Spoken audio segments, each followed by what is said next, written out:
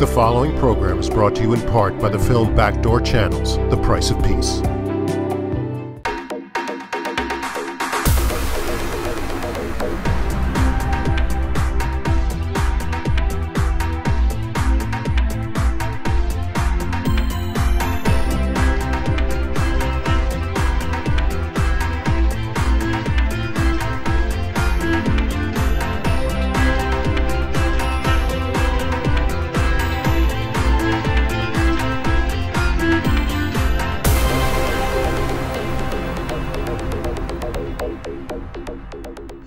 Welcome to another Leon Charney Report. We have a really eclectic and exciting show tonight.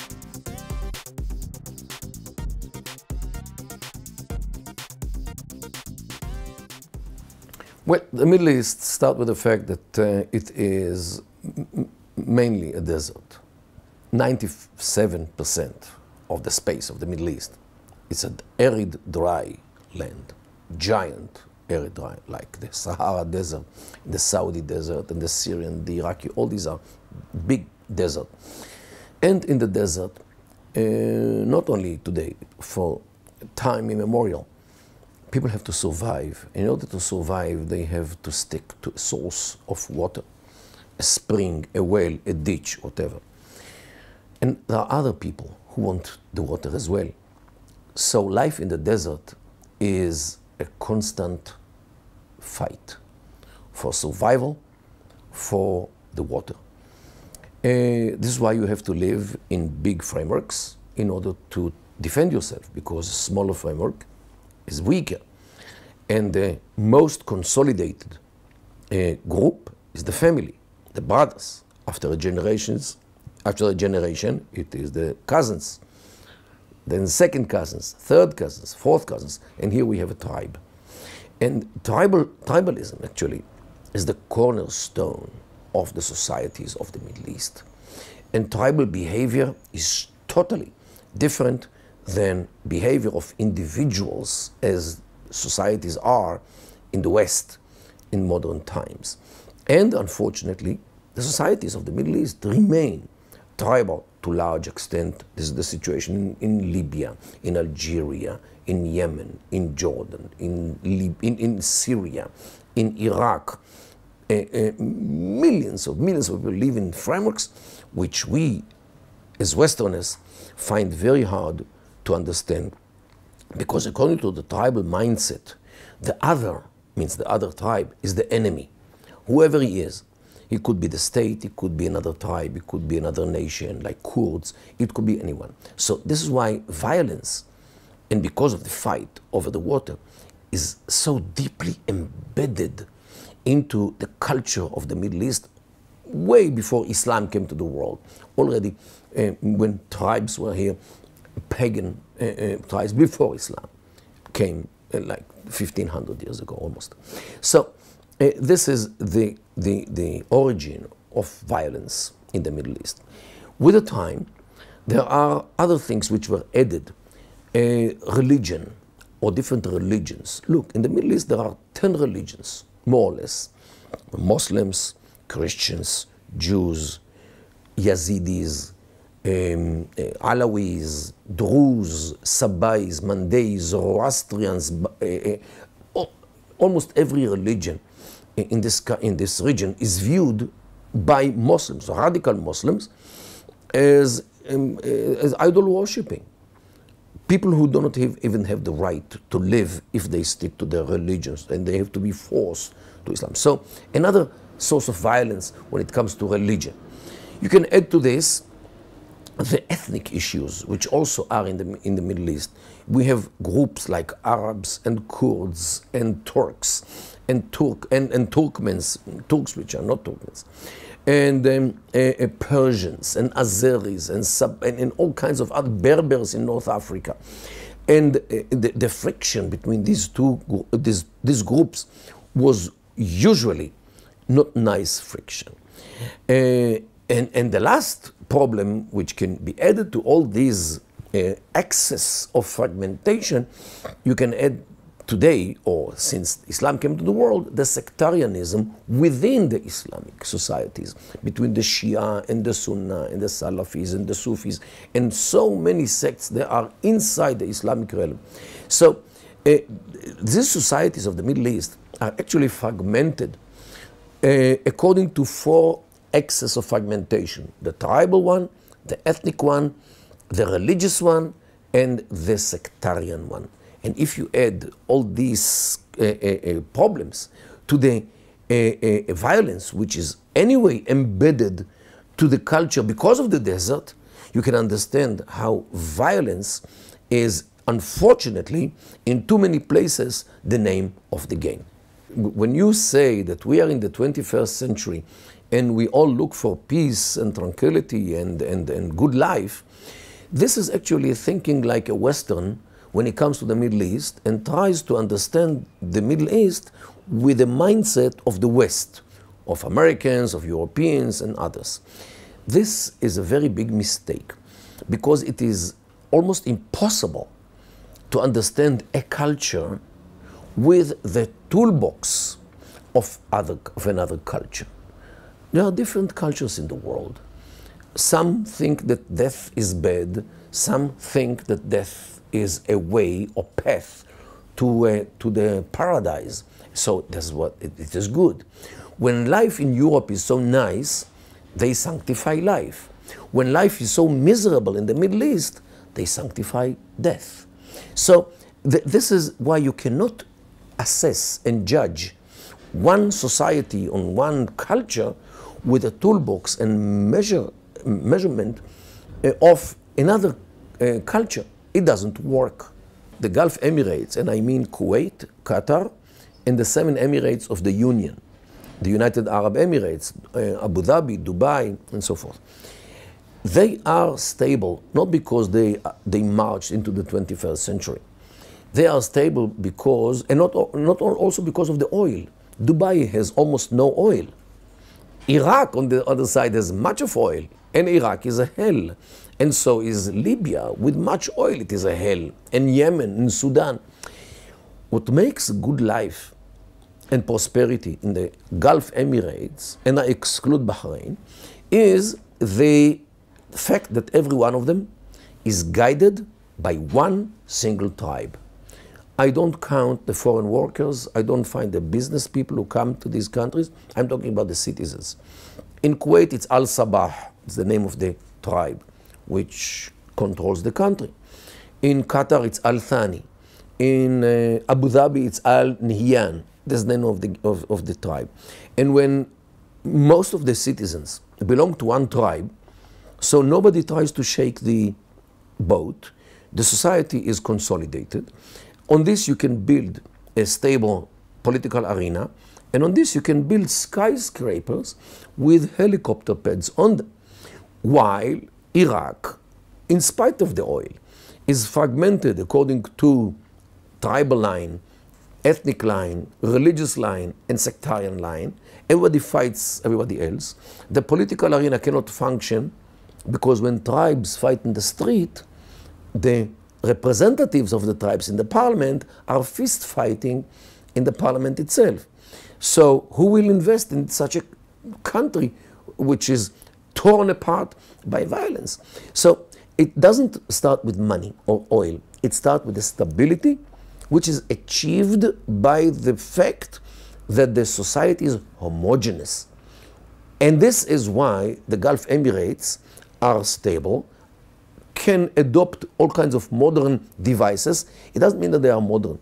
Modern means in Arab societies, modernism means, first of all, if a man lets his daughter marry somebody not from his tribe or ethnic group. I'm not talking about Muslims marry Christians. I'm talking about Muslims marry Muslims, according to the Sharia. Yet, if he gets out of the tribal thinking and allows his daughter to get married to somebody whom she loves and she got familiar with him in the university or in the workplace, this is modernism, which is so far rather rare in many Arab societies. And I don't, I'm not impressed by using of internet. I'm not impressed by using of cell phones or tablets or whatever people use. This is not the sign of modernism. Modernism is if a father allows his daughter get married to somebody whom he did not choose for her, from the family or from the clan or from the close environment. Here in Israel, definitely people who came from the West marry with people who came from the East, Arab countries, European countries, especially second generation and third generation here. I myself, in my family, we get married, you know, between West and East, and no, because it's not an issue, especially when it comes to modern Orthodox and secular people in Israel. Okay, we have the ultra-Orthodox sectors which still try to preserve the so-called tribalism, so no tribes, but the sectarianism. Yes, or the Arabs in Israel, yeah, definitely. But when you come to the majority of the Jewish population here in Israel, definitely, as long as people get married with Jews, I think that within modern sectors of the society, we don't see anymore this tribalism which our grandfathers, grandmothers came from Poland or from Morocco. Well, Bashar Assad, when he came to power in the year of 2000, everybody was hoping that he will bring Syria to modern times. At the beginning, actually, between August 2000 and the end of the year, November, December, he actually allowed clubs to be open. Clubs with open discussion about politics, about culture. And he actually loosened the grip which was holding the society in Syria for 30 years under his father between 1970 and 2000. Everybody hoped. This man is a doctor and he surfs in the internet and he's modern. He speaks English very nicely, unlike his father, and he spent some years in Britain. So everybody was praising him for the future in which he will bring modern times. Don't forget, he's Alawi and he's married to a Muslim woman, which also shows some kind of getting out of the frameworks in marriage, as I mentioned, as a kind of modernism. Definitely, everybody had these hopes. But later, in 2001, first of all, he closed all these clubs which were established a few months earlier, and again made the grip fastened on the necks of the people. Then later, when in 2011, when the rebellion of the Arab, what was called the Arab Spring, started to come to Syria in March of 2011, very fast, his regime started to shoot into demonstrations, and the situation today definitely is much worse than what it was in his father's days, because his father was known to be bloodthirsty because he killed more or less 50,000 people in 6 years of rebellion of the Muslim Brotherhood between 1976 and 1982, with the culmination of this oppression in Hamat, the massacre of some 20,000 people in Hamat in February 1982. So people thought that 50,000 people is, wow, a tremendous number of his father when he killed bloodthirsty. Today, Bashar, in his days, in his term, the death toll already in Syria is around 250,000 people, more or less. So he is 5 times as a bloodthirsty as his father. Okay, so where is the modernism? Where is the internet? Where is the doctorate? Where is his education as an eye doctor? Where is his tablet? And the Muslim wife, he kills Muslims today with no restriction, with barrels which he drops from helicopters. So yes, there were hopes in Syria when Bashar came, but those hopes were shattered to pieces on the ground of the problems which erupted in Syria because of differences between Alawis, who are viewed as infidels by Muslims, and the Druze, and the Christians, and the Kurds, when you talked about ethnicity, and the Arabs, and all the factions in Syria, which never became a nation. The same thing with Iraq. There was never an Iraqi nation. People remained loyal to the traditional frameworks, to the tribe, the ethnic, the religious, and the sectarian groups, and they never replaced their loyalty from being loyal to the traditional framework to the modern state. The modern state failed in settling in the hearts of the people. The same thing in Libya, in Algeria, in Yemen, in Sudan. And you know what? I'm not so sure that the Palestinian nation or idea also replaced the tribalism, which is very deeply embedded into the what we call Palestinians. Gazans are looked upon by people from the West Bank from high and above because they speak in different dialect of Arabic, because their mindset is different. And not only this, even within Judea and Samaria, people in Hebron, the Halayla as they call them, are viewed totally differently than the people from Nablus or Ramallah. Okay, stereotypes and we and them still play a major role inside the society, but people do not know about this. People are not aware of this. And they think that there is a Palestinian people, just like as there is a Syrian people, or Iraqi, or Libyan, or Sudani people. All these are virtual creations of the West, made by the West, mainly for the West. And some people who do not look into the real things in the Arab world, people are not exposed to the sociology of the Arab world, people are not exposed to the languages of the Arab world. How many politicians in the West speak Arabic to understand what Arabs say, not to them, but within themselves? Okay, so for this you need the researcher who knows the language and the mindset of this region in order to understand what tears this region apart. Look, we have to look at the history of what we call Palestinians.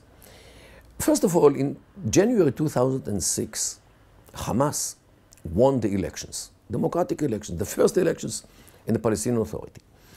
And until this very day, Hamas have the majority of the seats of the Palestinian Legislative Council. Who in the world can prevent it from happening again? Nobody. So we have to assume that this will, at least there is a possibility that it will happen again. Secondly, we have to remember what happened exactly 8 years ago in June 2007, when Hamas took Gaza over by force, killing some 200 of their brothers. We have to assume that this can happen again. If it happened already, who will prevent it from happening again? The White House? The French president? Or the British queen? Who will come here to prevent it? So we as Israelis have to take in account that there is a good possibility that these scenarios will repeat themselves in the West Bank as well.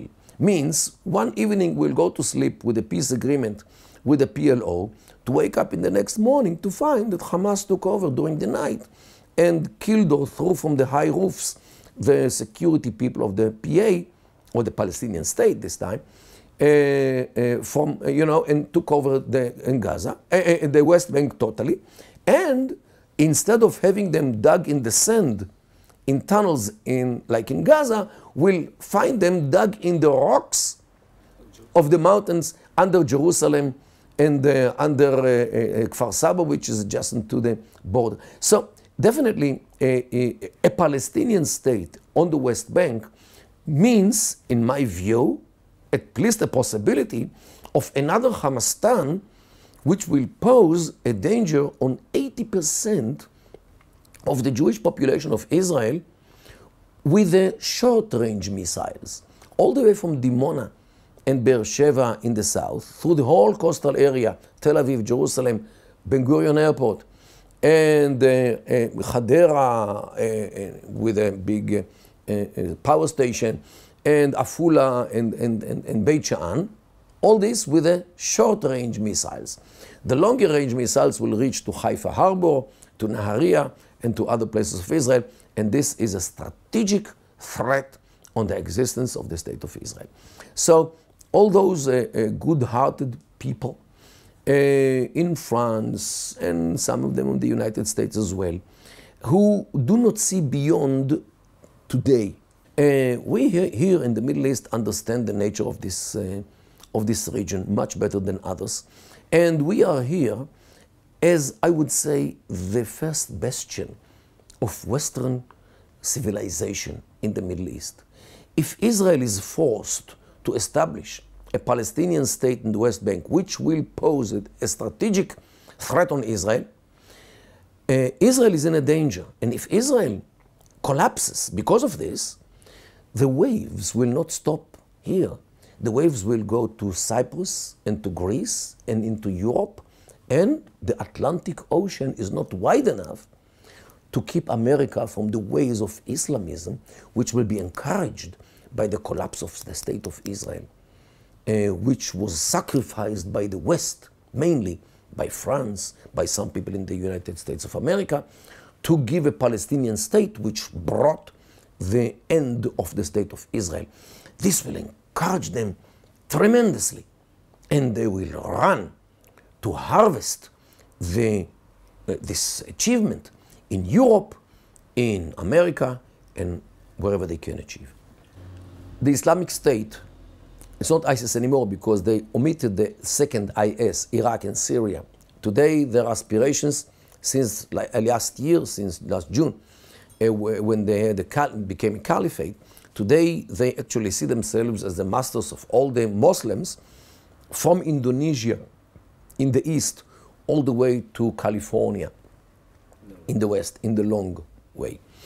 They claim that they are actually the real Islam, the original Islam. And their behavior of beheading, burning people, amputating people's hands and feet, shooting women in the street, selling Yazidi girls to slavery, all these things are actually the way how Muhammad, peace be upon him, the Prophet of Islam, and his companions, how they behaved. Means the Islamic State, in its view, is actually a resurrection of the real Islam, the original Islam, before it was corrupted by all kinds of messages which came from the West and from modernism, all these things which should be abolished. Unfortunately, this appeals to too many Muslims all over the world. And you see today the influx of volunteers from Europe, from America, even from Israel. We have some dozens of people who went to Turkey in order to go to the Islamic State. In Sinai, organizations already pledged allegiance to the Islamic State. In Gaza, in Boko Haram in Nigeria, inside the heartland of Africa, already pledged allegiance to the Islamic State. We see the representation in Afghanistan, in Yemen, in the Balkans. Also, we see them. Also, in some areas in the southern part of Russia, the Caucasus. So, this idea of the Islamic State, within a year more or less, since they came to the stage of the Middle East, became the next thing in the Middle East, in the whole world, of the Islamic world. So many people from the Philippines, from Indonesia, from Malaysia, from India, came to the Islamic State to take part in the jihad against the infidels. Now, some of them go back to the countries, to Europe, to other countries. So, what do you think? They will become lawyers and accountants and media people? No, they will continue the jihad, at least some of them will continue the jihad in any way possible, which is in those countries. But since those countries let them, because of their democratic states, they let them do whatever they like. So unless they kill people, they can address people and to convince them to go to the Islamic State, to Iraq and Syria, and to get trained and then come back and to export the jihad. And definitely they are doing it, in my mind, at least partially, with the waves of immigrants to Europe. I'm not sure that all those poor people who look for life, look for normal life in Europe, who cross the Mediterranean and other ways come to Europe in order to open new page in their life, normal life. Some of them, I'm almost sure, are implanted by radical organizations. They make faces as if they are poor people who come in order to have some food and shelter and good health.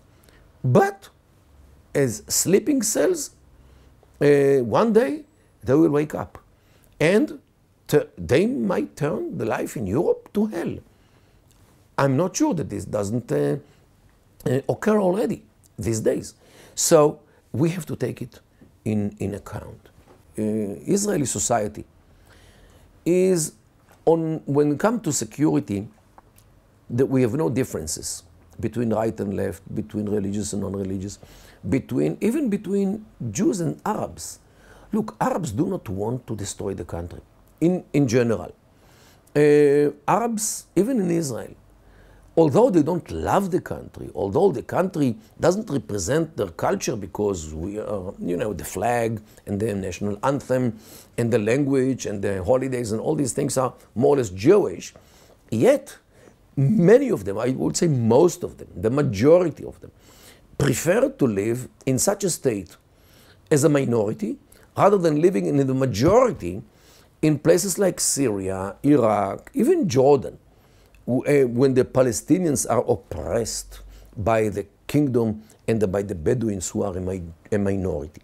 And not to mention Libya and Algeria and all this, and even Egypt is not a heaven on earth yet. So definitely the Arabs in Israel join the Jews.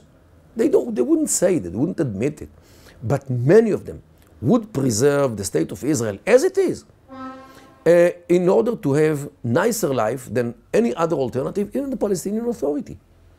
Arabs refuse in Israel, refuse to be included in the Palestinian future state.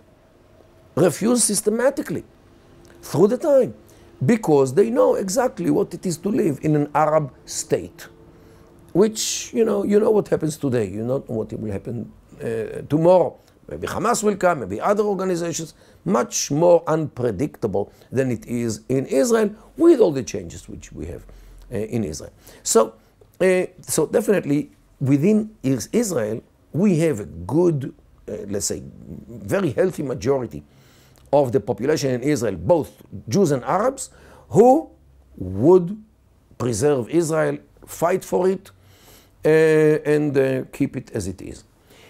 We have, let's say, peace with Egypt, not based on love, hugs and kisses, but on shared interests.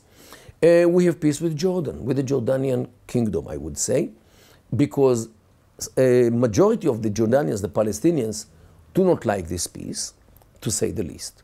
So, but as long as the kingdom is a kingdom of the Hashemite kingdom of Jordan, we still have the peace agreement with them. We have to be alert about what happens in Jordan, especially because of the threats of the Islamic State, which come from the northeast.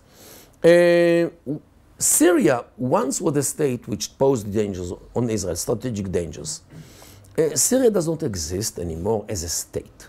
Syria became a battlefield of who knows how many hundreds of militias, of religions, of sects, and people who kill each other with or without reason. So Syria as a state is no threat anymore. We have now a threat, a tactical threat from jihadists, whether it's the Islamic State or the Nusra or the others, which definitely are not causing, peace in this region, but as a state, they do not function yet. They don't have weapons of mass destruction as the Syrian state had. And don't forget that when Syria actually dissolves, the Iranian pact of this region, which includes Iran, Iraq, Syria, formerly, and Hezbollah in Lebanon, this pact is weakened when the Syrian state dissolves. Now we have to deal with some problems with the Hezbollah. There is a possibility that Hezbollah, instead of using its stockpile of missiles against us, will start using them against the rebels in Syria. Means that the division of power in the Middle East actually works for Israel, because Arabs and Muslims actually fight within themselves. Sunni versus Shia, ISIS versus Nusra, ISIS versus other countries. So the fragmentation of the Arab and the Islamic world around Israel actually makes Israel a much safer place than it is viewed from the outside. As long as we know how to part ourselves from the problems of the Middle East in order not to be sucked into this swamp of blood, tears, and fire as the Arab world is today.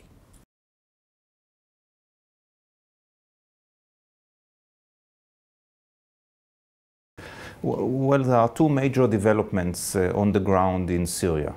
The first, the important one, is of course the change of the tendency. I mean, for some time when the war started, we were sure that Assad's days were numbered. Then we came to the conclusion that he might survive for a long time. Now, if we look back at what happened in Syria during the last year, clear process of deterioration. He's losing ground, I mean, he's bleeding, and there is a clear doubt whether he can survive for another year or two. I mean, it can take some more time, but clearly he's in a terrible position. This is on the one hand. The other thing is, of course, that the rebels are gaining momentum, and this, you know, the victories bring them closer to Israel.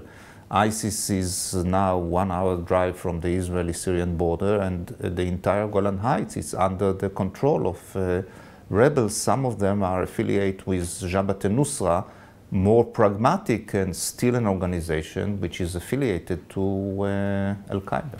Well, when it all began, we were speaking about 1,000, maybe less, armed gangs all around Syria. Rebel groups, but actually these were groups emerged in each town and village.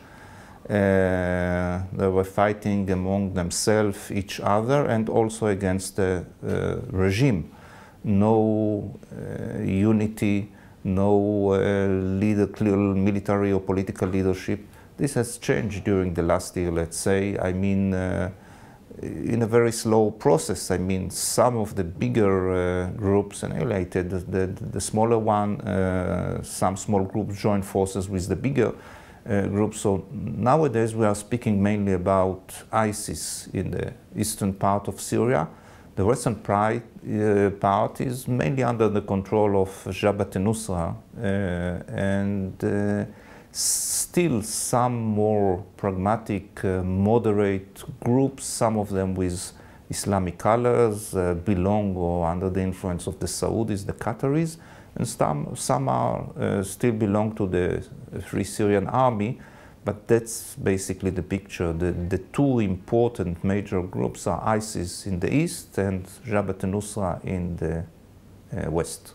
Nobody likes ISIS. ISIS is not ready to cooperate with no one, and they are fighting each other in any place you can find them together.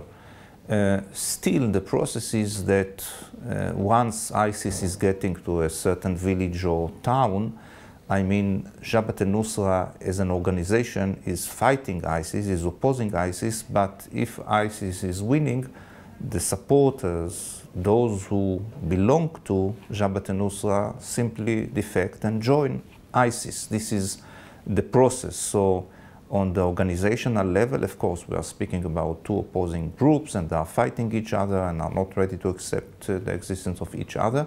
At the same time, on the ground, I mean, what is happening on the ground is that you can see supporters moving from one group to the other.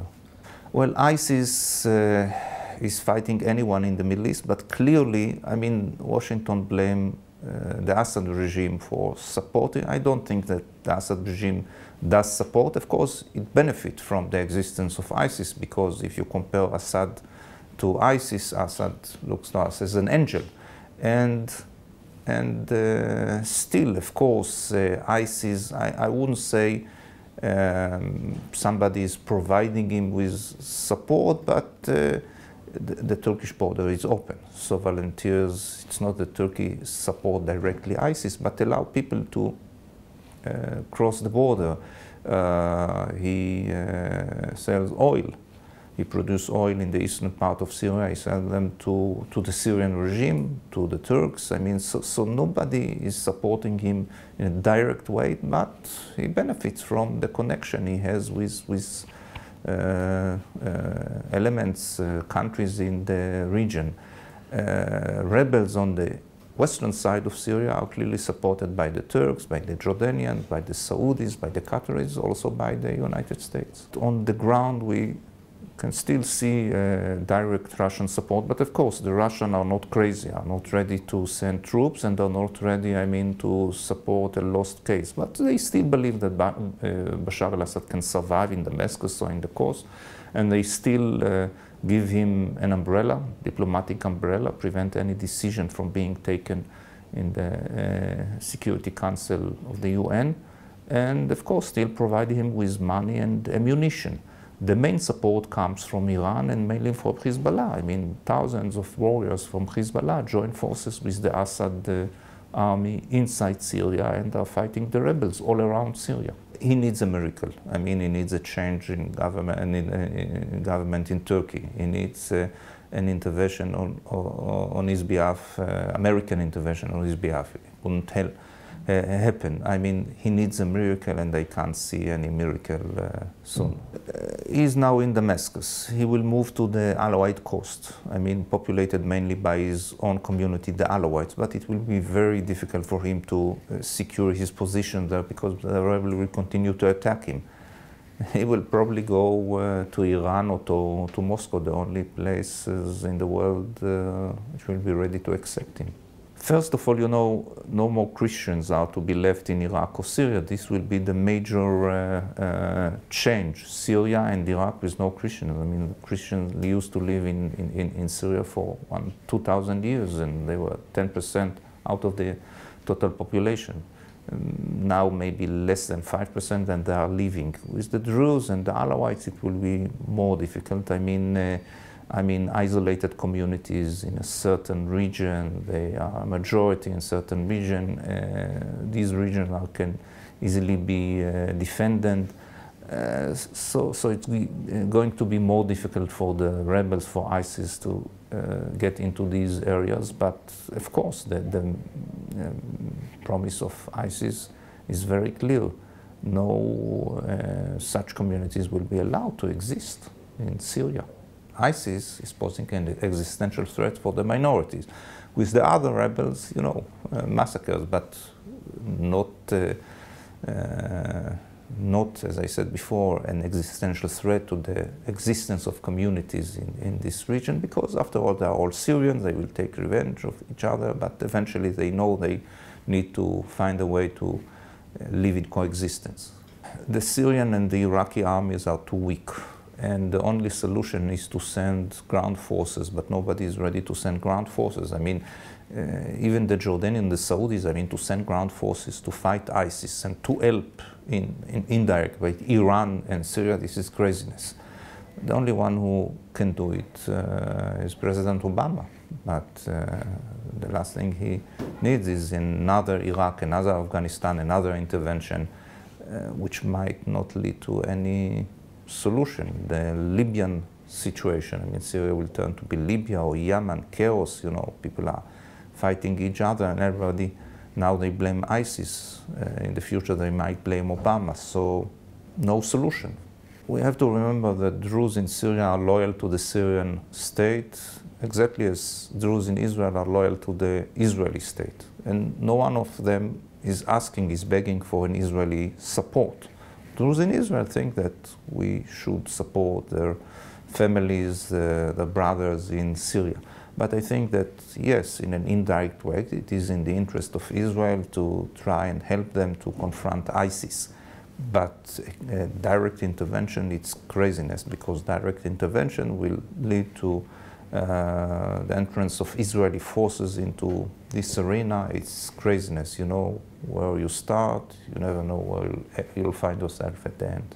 Hezbollah is 1 minute or on the border. I mean, should the solution be an Israeli invasion of Lebanon and the occupation of Lebanon? We know where it starts. You know, you need to find a solution. You need to find a way to protect yourself, to defend and secure your border.